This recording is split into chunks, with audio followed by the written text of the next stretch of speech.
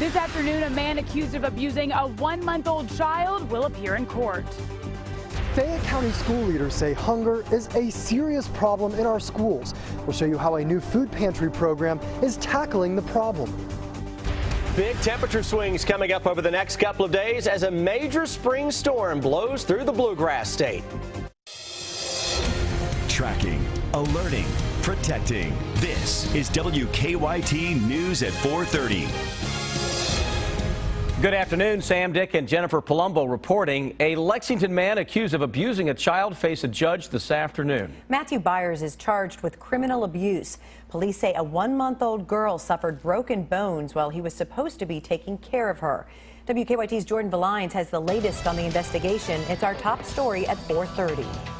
He was supposed to be taking care of a 1-month-old child, but instead investigators say the 26-year-old Matthew Byers intentionally hurt the little girl, and today he showed up here in court to face those charges.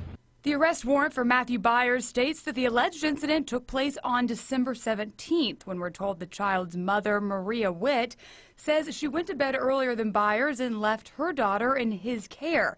The next morning, word noticed her child was in substantial pain when her leg was moved and that she was swaddled unusually tighter than normal, with her legs pushed up towards her chest. When work confronted Byers, he allegedly said that he'd heard a popping sound from the baby's hip as he changed her diaper the night before and claimed he'd heard the noise several other times. But the child's pediatrician dismissed that claim. Neighbors living near the couple didn't wish to appear on camera, but they say they were shocked by the allegations of abuse.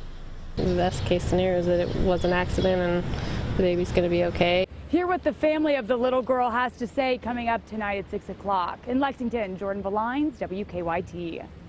Jordan went to the home where the alleged incident occurred, but the woman inside did not want to comment. We continue a wild weather week here in the Bluegrass today. It's a roller coaster, isn't it? Big changes coming with huge temperature swings the next few days. Also some chances of rain. That'll be increasing. Let's check in now with our chief meteorologist, Chris Bailey. He's tracking the changes on the First Alert Defender. Chris, just hang on, right? Yeah, hang on for the ride. Buckle up. Make sure your trays are in an upright position and the seat belt is fastened. That ride ready to take off right now. Look over my shoulder. Look at the colors out there.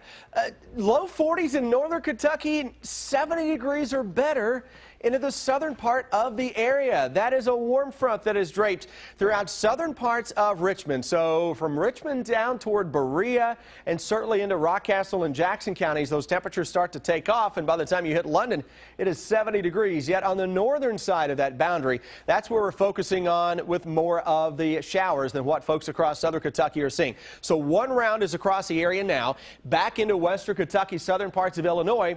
Next round is gearing up, and it is working eastbound along Interstate 64. A live First Alert Defender really honing in on those gusty showers that continue to make their way through the area. West Liberty, Moorhead, Owensville, Frenchburg, over towards Stanton and Clay City into Powell County, getting in on some of the soggy conditions. Winchester coming down at a pretty good clip, though. Lexington getting ready now to see some of the heavier, steadier rains go away for a little bit. Give it another half hour, Winchester. You'll start to see improving conditions at least a little bit. Still going to be damp out there, obviously, but the heavier rains will continue to scoot on out of the area. Scattered showers around tonight, tracking that strong cold front that we've been advertising for a while coming up for the end of the week. That, guys, ahead of it, it's going to have spring.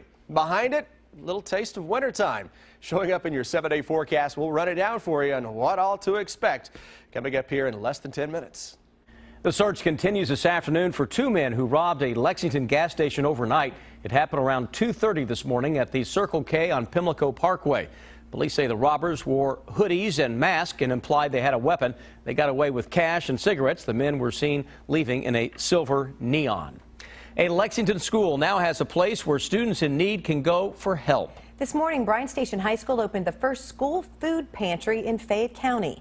WKYT's Mark Barber shows us how it will help fight hunger in the community. The new school pantry program here at Bryan Station High School is providing free food to students in need.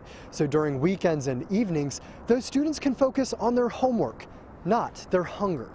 At Bryan Station, school officials say 66% of students receive free or reduced price school meals. God's Pantry Food Bank tells us they are opening their first school pantry in Fayette County here because many of these students go hungry at home. It helps students because they don't have to worry about how much they need food. It helps them concentrate more on school. The pantry is serving up to 30 students a week. The school is helping students pick what they need from shelves that are stocked with eggs, bread, milk, and vegetables. Each student receives about 30 pounds of food for themselves and their brothers or sisters. We provide that transportation for the food to be delivered home, but what we're hoping to do is to meet with the family and actually have them come in so we can determine and look at whether there are more needs than just the food needs that they have at that time. The food bank says it costs $13,000 a semester to operate the pantry. They say those costs are covered with help from sponsors. They tell me they would like to expand the pantry to other schools in the future, but they say to do so they will need additional sponsors.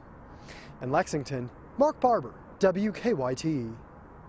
Bryan Station isn't the only high school that could benefit from this program. 4 other Fayette County high schools have more than half of their students on free or reduced price school meals. A traffic alert if you drive south of Lexington on Interstate 75. A major road construction project could slow you down for months. State transportation workers are resurfacing a stretch of I-75 in Madison County between the Clays Ferry Bridge and mile marker 83 south of Richmond. The left southbound lane will be closed until further notice. The project will continue into the summer months. Eastern Kentucky is no stranger to the national spotlight, and not always for the best reasons. But that all changes this week. National Public Radio is in Hazard, showcasing musicians for their program From the Top. Students from Johnson Central, Knott Central, and Letcher Central are playing alongside NPR's traveling musicians. From the Top's education director says not only do the students get to perform in front of a large crowd, but they also get to share their stories. Angelina Jolie takes another step to reduce her risk of getting cancer. We'll have details ahead on WKYT News at 4:30.